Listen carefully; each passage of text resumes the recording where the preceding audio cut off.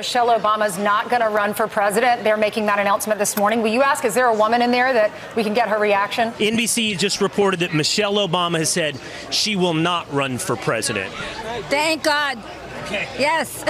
Ainsley said, I would love the reaction from a woman in the crowd. Fox host Ainsley Earhardt probably didn't expect to get an answer like this from Ms. Paula Tax here. I wouldn't vote for a woman, and especially, Nikki Haley, I'm just going to say this. She's probably menopausal. We don't need that. Okay. She said, how about we vote for people regardless of their gender, just the right person for the job for America? Yeah, and that's kind of, thanks so much, Will. Even the budget Tucker Carlson, a.k.a. Will Cain, was taken aback by the answer and did his best to try and spin Paula's answer into something his colleagues could work with. She's absolutely right. And you don't want a woman who doesn't want to be president running for president.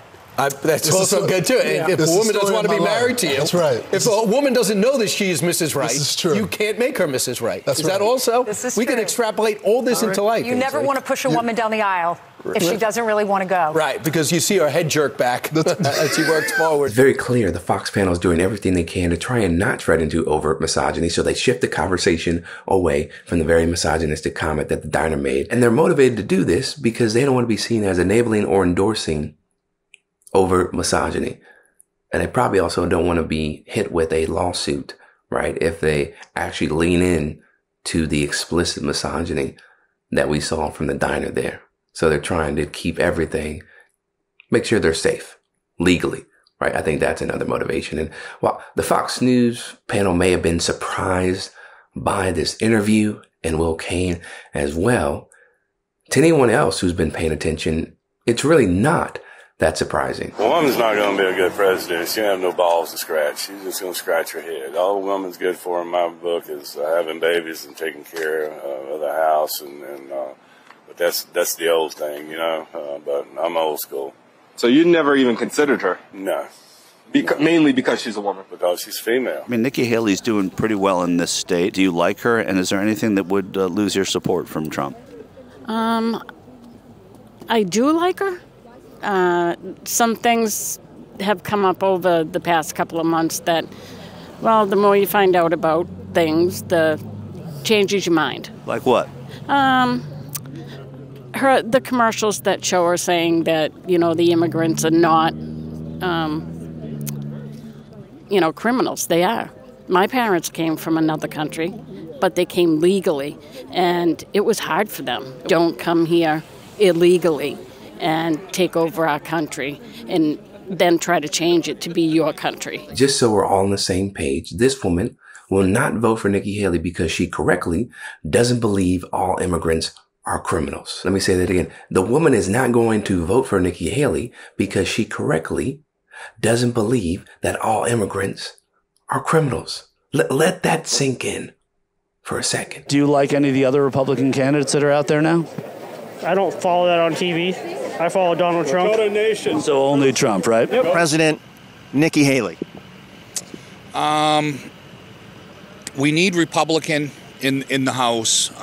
If she was to get in, there's a possibility that we could hopefully get some of our Republican party to work with her. Is there going to be an election in 2024?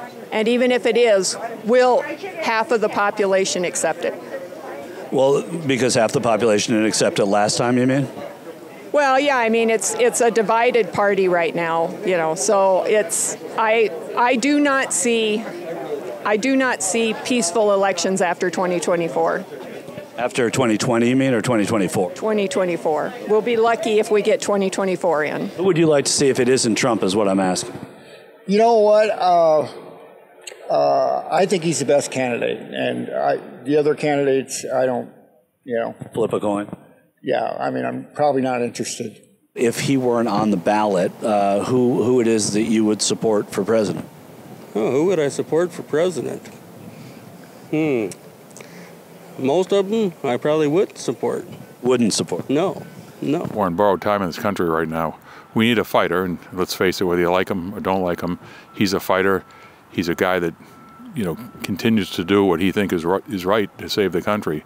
We have a lot of problems right now that need to be fixed for the younger generations to have a future. The other thing that jumps out to me when watching all those videos and more is that Trump's success has led to the Republican Party suffering because there is so much infighting. You have a crowd of people who are for Trump and they will stand by him no matter what and adopt his policies and everything and do his bidding. And then you have another crowd who they don't want to have anything to do with Trump, or they tolerate him. And that's not a good recipe if you are a political party trying to get back control of the White House in terms of being or having the president and the vice president be Republicans. And then you also have the old guard moving on because they don't want to see the end result of all this infighting. So they say, you know what? See you later. I'm good. I did my time.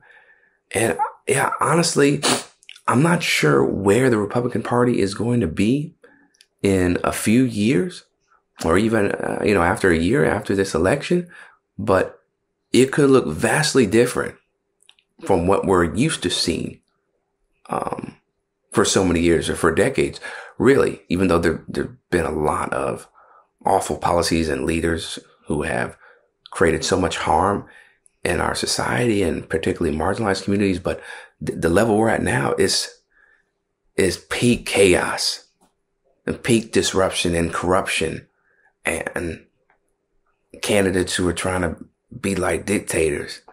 So yeah, I don't know. I really hope the people who support Trump do not gain more access and more power, even if Trump doesn't get elected as president. The fact that he's even still has a chance to be the nominee is terrifying. But yeah, I'm curious to see how everything's going to shake out. For LHQ, I'm Chris Williamson. We'll see you next time.